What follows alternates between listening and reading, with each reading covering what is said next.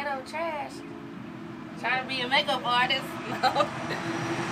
Just trying to really make it. Show my child and the people that grew up with me and know me that, you know, you don't always have to be what you grew up in. There's a whole another life out there besides the ones that you got. And if you're not happy with it, you can always change it, because your life depends on you and how you want to make it. If you want to be successful, if you believe you'll be successful, you'll be successful. If you think you're going to fail, you're going to fail regardless. It's all about how you perceive your life and how you go about your life.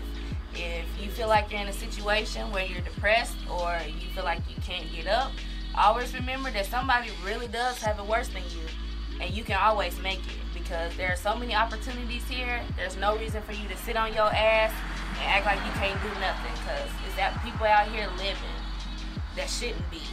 It's people out here living their fucking life. So you need to live yours too, because, you know, we don't have long here on this earth.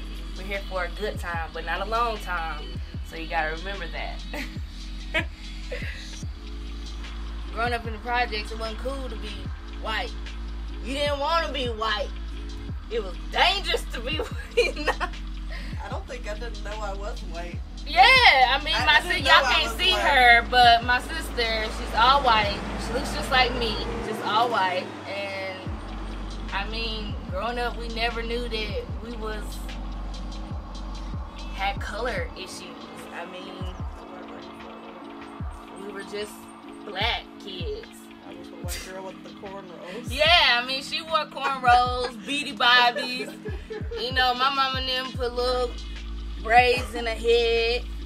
So she grew up like we did and looked like we did. I never really understood that my sister was white until I got older and realized she got white privilege and I don't. No, I'm just kidding. Nah, but for real, I get pulled over. I get pulled over before she will. But yeah, colorism wasn't the ism for us.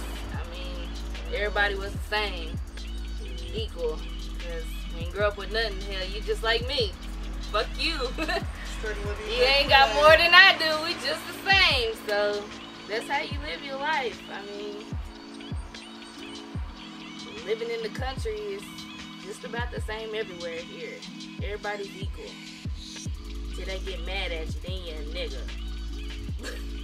But other than that, pretty neat out here. And I don't want that to be the center, but I want people to see this. See, like, you don't have to be where you grew up, but you can still be proud. Because I'm proud as hell to be where I'm from. I love my little small town Lebanon. And right now it's kind of going to shit, but I'm proud to be where I'm from. That someone sees this, that's from the way. And if by the way, you know what I'm talking about.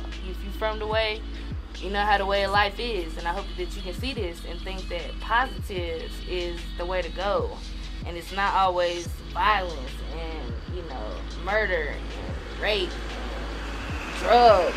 It's more than that. There's more to life, way more than what you see every day that goes on in your normal hood. It's way more.